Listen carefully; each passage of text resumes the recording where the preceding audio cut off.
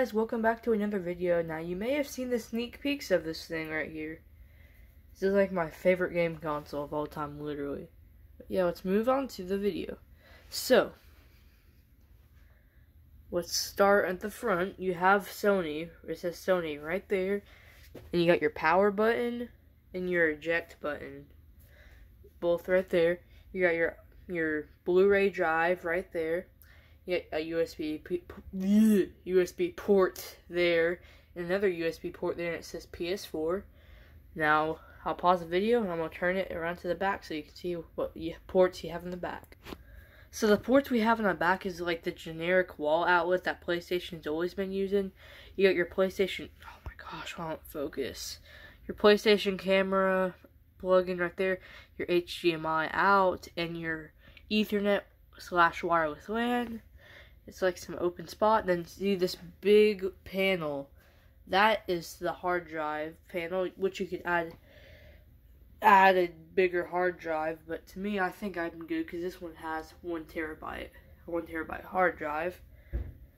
The model on this one is the CUH 2215B. Also, there's a little bit of Easter eggs. Let me find one of them. And yes, I've watched other reviews. No one's showed this. Probably because their cameras can't focus. Oh, crap. That's why I hate this. Okay. Where is it at? You got a square there, you can kind of see. A triangle there. Circle. And an X.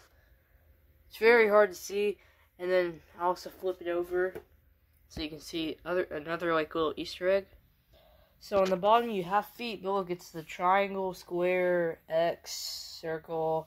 And then you got another PlayStation logo on the bottom, so that's another little hidden feature. And now I'm gonna probably go plug it in, and so you can see what it's like. Alrighty, so how you turn on the console, you push this button right here, it'll turn blue, then the TV should show the PlayStation logo. Also, you want to make sure to turn on your controller. This is a Gen 2 controller because it has the light bar right there. Set the light back right here too. And it depends on what game you are. It depends on what game you are on. It will change colors also. This will be coming out Friday. Yeah. You got a headphone jack. Crap, why does this thing never focus? Hit your headphone jack, PlayStation buttons, analog sticks, your, whatever you call it, a D-pad, your touchpad with the blue light that's right there. You touch it, whatever, you can do stuff. You got your options and your share button, I don't know what order you do it, XO triangle square, and says push PS button. Oh crap. You can push X. It shows your battery level right there when you log in. And it shows I earned a trophy apparently. Okay. So this is the screen you start off on. So let's start off with this. You get the PlayStation Store, which I'll show you really quick. It's just like the PlayStation 3's, which actually the PlayStation 3's store is about to be canceled. Gosh, please focus. There. You got your featured games and all kinds of stuff. It's not that complicated. You got your what's new, so your new trophies will pop up down there. Or news. TV and video, Spotify, your games that you have installed. Since I just got the console, I don't have any games, so I got Rocket League since it is free. Capture Gallery, the Playroom, which is really fun. Media Player, Live. It's basically a Twitch or a live stream or something. It's a streaming app, basically. You got your web browser, PS5 Remote Play, which is recently added since PS5 came out. PlayStation Now, PlayStation Video, and Share Factory. Then you got your other apps. If you click on that, You can install all kinds of things like Disney Plus, Hulu, Netflix. Then you got your games, you got Spotify, YouTube. It's where you have all your stuff installed. Up here you get your notifications if you want to clear them. Good thing I do have a notification. I'll show you how to clear it. So you push the options. Oh, man, why is it doing me like this? What's the back of it? Well, that's an options button right there, okay? You push that. Good grief, it won't focus. And you click delete. And if you have multiple, you just click select all and click delete. Crap, I did it wrong. Delete. Okay, no more notifications. Your friends that are online, events, Season 3 in Rocket League, your messages, your parties, your profile, trophies, your settings, and your power. So if you go this is basically how you power off your console. It says, the PS5 will keep operating at a lower power consumption. It can charge controllers, download update files, and keep applications suspended dependent on the PS4's power save settings. Do not unplug the AC power cord while in rest mode.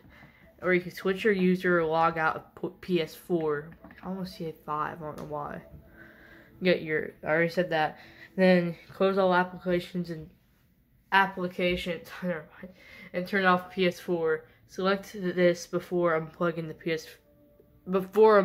the AC power cord, or you close all applications and restart your PS4. Let's go back. Now let's go in the system settings, and we're not going to go in the Wi-Fi for good reasons. So you got your user guide. Oh crap, that's gonna take forever. I'm not worried about doing that.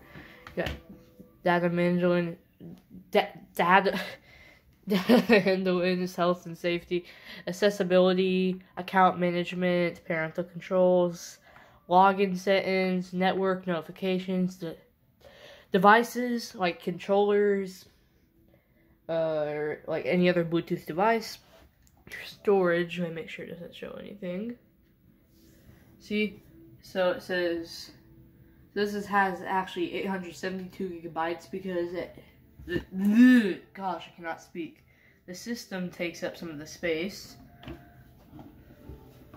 Get your themes. You can buy themes in the PlayStation Store. Application saved, sound and screen, system software update, sharing and broadcast, mobile app connection settings, remote play connection settings, video playback settings, date and time. We also can have it you can do it manually or on just whatever. Language, power save settings. I'll go in here. PS4 after 4 hours. Yeah, okay. Okay. See features and rest mode. So if you don't want your USB ports to be on during rest mode, because your controllers don't take that long to charge. The DualShock 4 charges pretty fast. Oh yeah, here's the light bar. I don't know if I said it already. This is a Gen 2 controller, so they have the light bar right here on the touchpad. But you can stay connected to the internet. I'm not sure I'd want to do that. You can turn on your PS4 from Spotify also. Actually, I want to change it.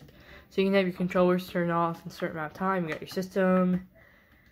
And we're probably going to do a separate video for gameplay. So this is part 1. We will have a part 2 probably this coming up weekend. Or we will have it next week. Stay tuned for part 2 because we will do the how the games play on this. So make sure to check out that video. I'll make it. Oh my gosh, that video will be out soon. Alright, see you guys in the next one. This is the end of the video, everyone. Make sure to like, comment, and subscribe. Have a great day.